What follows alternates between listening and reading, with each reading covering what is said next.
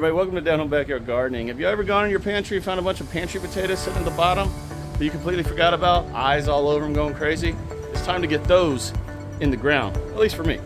And we're also going to plant our sweet potato slips that have been growing since the beginning of December.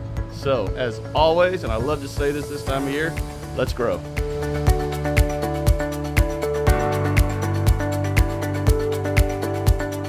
Brought out the sweet potato slips. There they are. They are doing great as always. And then check out these. Now, of course, I do this every year. I always forget about the potatoes at the bottom of the pantry. And ever since I started gardening, I don't really mind, because we're going to plant all of those and get a massive harvest of potatoes in a few months, 4 months or so. So let's, if you've never grown potatoes, it is so easy. Sweet potatoes are a little bit more difficult. We'll get to those in a minute. But let's get these pantry potatoes put in the ground or in the container. I always try to figure out what to do with these bins. And this year I'm going to strictly do these regular potatoes in these bins. It's all that's gonna go in these two bins right here. Over here I have garlic and some shallots, but these bins will be these potatoes. Now, I've had potatoes in these bins before, at least once, and they did pretty good. So I'm excited to do this again, except this time in earnest. I'm putting all of these potatoes in these two bins. So there should be a ton of growth because this is very loose soil. I loosened it up about a week ago, so it's a little compacted right now, but not too bad. And we should in a couple weeks have growth already coming up out of the ground, if not even sooner. So here we go. Before we get into planting, I know what y'all are saying, crop rotation, Chad, crop rotation. Yes, to a point. I have not had potatoes in these two bins long enough to really taking out the nutrients. Plus I amend these beds twice a year. In fact, my entire garden, twice a year I amend everything. So I'm not really worried about nutrient issues here, and I'm not worried about pests, because when I harvested the potatoes in November or December, whenever it was, there were no pests in either of these bins. So I'm not worried about that, and I'm not really worried about the nutrition issue, so I'm not going to focus right now on crop rotation. Get these out.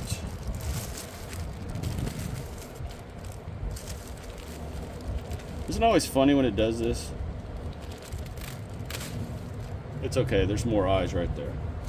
Look at that one, y'all. What a beast.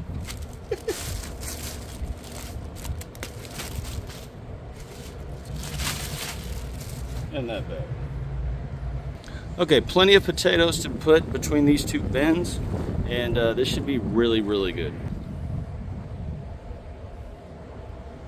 Okay, that actually equals out perfect. There's 6 in this one, 5 in that one. I mean, pretty good. Okay, what I always do is bottom side down, top side up, and I want to go to where it's about 1 inch below the soil. This is what I do. This is what I've always done, and I haven't had any problems at all. I always throw in a blood meal and bone meal mixture to every hole, just for that extra added boost. Get them down in, cover them up. Pretty simple. This one's a small one.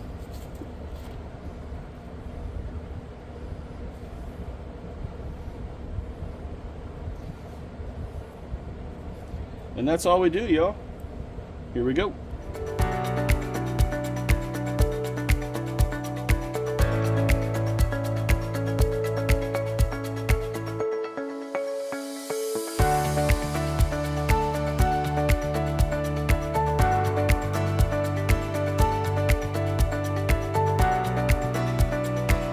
All right, just like that, we're done. Took about 5 minutes, not even that really. And here in a few months, 4 months or so, maybe a little bit longer, we're gonna have a lot of potatoes. So I cannot wait to come back, show this part right here as a refresher, and then show that harvest. It should be a really good harvest. Last thing I have to do for them, water it in. Okay, sweet potatoes. They take a little bit more TLC than those potatoes did. And I'm gonna show you exactly what we need to do to get this game really off to the races. Plus, there's a different way of planting and starting your sweet potatoes than just doing this jar slip method. Let me show you what that is right now. Okay, 2 years ago, the only way I could get the sweet potato slips to grow were like this right here. No other way worked for me. So last year when I tried this, they all died. I couldn't even get a slip to grow. So what I did is I went to Lowe's or Home Depot, one of them, and I got these. We've all seen these when you go into those stores, right? And all they are these little seed sweet potatoes. Now, I did not think I was gonna have any luck with sweet potatoes last year because it took almost a month for these things to start popping up out of the ground. And I completely thought, well, that was a waste of money. I'm telling y'all, these things work just like these work. So in this bed, I'm going to plant them both. These are the exact same way as planting the potatoes that we just did. We're gonna go about 1 inch or so below the surface, maybe 2 inches below the surface with these. And I'm going to put each one of these under one of the holes in the drip line. Reason for that is I want these seed potatoes to get as much water as possible to really start the germination process. It worked last year. I don't see why it wouldn't work this year. The only difference is I didn't know it was going to work. This year, I know it's gonna work. That's why I'm showing y'all this trick, because I do know it works. For these sweet potato slips to work, these slips need to have roots growing off of them. But because of the way this one grew, there's no, and I apologize about this dog. He is so annoying. But because of the way this sweet potato grew, none of the slips actually have roots on this one. So this entire sweet potato is going in the ground with these vines up top, except I'm gonna cut some of the vine off, so the majority of the growing energy is going to go into the tubers, which if you look right in here, these will all start growing roots once this is under the ground. This entire one is going in the ground. Now, this potato is totally different, and let me show you why.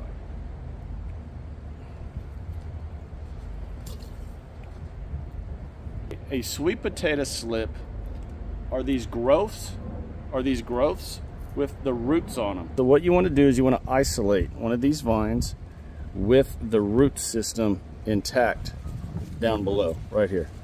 And what we're going to do is just slowly peel this off with as much of the root system as possible, like that right there. Now I know that looked a little violent, but that's what you want. You want all these roots and the vine. So I'm going to do that exact method to this entire potato, getting a whole bunch of these slips so we can plant them separately all over this bed. And then for this one right here, since there's so much growth and the potato's still a part of it, we're just gonna plant this whole thing in the ground. Why not? So off that 1 jar sweet potato, I got 5 viable, and they should be very strong sweet potato slips. The only thing now is to bury them, and I'm gonna make sure that they're under one of the drip holes in this drip line to ensure plenty of water. Plus I have all of these to plant, and I'm gonna do an experiment with just 1 regular sweet potato. Nothing's been added to it. This is one I got from the supermarket. I'm gonna put it in one specific spot in this garden that nothing else is gonna be around. That way I can isolate this one experiment. I don't know if this will do anything,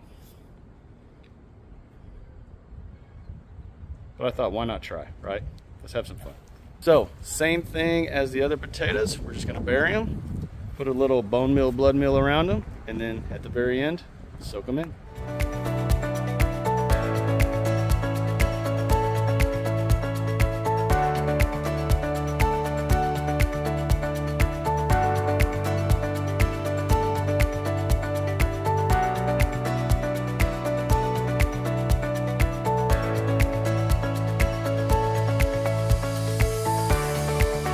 Okay, and that's it. Now, if everything goes to plan, we can expect these kind of results right here. And if we get these kind of results, y'all, it's a success. We're happy. If just 1 or 2, this is the way I look at it. If I get 1 or 2 sweet potatoes or potatoes per slip or potato that I buried and that I planted, then it's a success because we're getting more than what we planted. For me, if that happens, I'm beyond happy. So we're done. That's all it takes. That's all it takes. All those slips took 3 months to get to that point. So it's not just all it takes, but it really is pretty simple. And if you love to garden, if you love to grow things and you love to experiment, then it's not really work, right? All right, everyone, as always, if you learned anything from this, got anything out of it, if you enjoyed the video at all, if you know someone who's going to grow sweet potatoes or potatoes and you feel this would benefit them, then by all means, please share the video, like the video, and subscribe to this channel if you have not done so already. I will keep everyone up to date on the progress of both of these tomatoes throughout the spring and summer. And as always, everyone, take care. God bless. I'll talk to y'all again real soon.